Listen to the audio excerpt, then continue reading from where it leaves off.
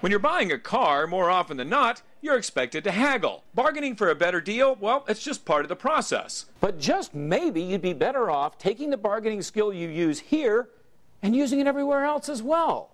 When it comes to expensive things like appliances, furniture, jewelry, even a trip to the doctor, most people just pay the sticker price, no questions asked. But according to a recent survey by Consumer Reports, bargaining works in lots of places. Over a 3-year period, 94% of people who tried negotiated a better deal on furniture. 93% got a medical bill reduced, and 92% got a lower price on consumer electronics. How do you become a master haggler? One way is to consider timing.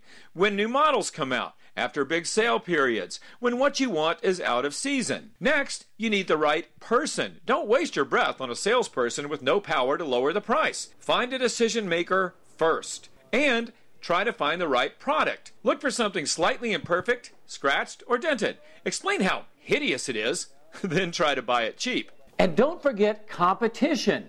Use your internet access as leverage. Find a lower price online. Take it to a local retailer. See if maybe they'll match the price or at least come close. If you're shopping anywhere that takes credit cards, paying cash saves the store 2 to 4%. Ask for that cash discount. Bottom line, negotiating doesn't just work with cars. If you really want lower prices, ask for them. For DivorceU.com, I'm Stacy Johnson.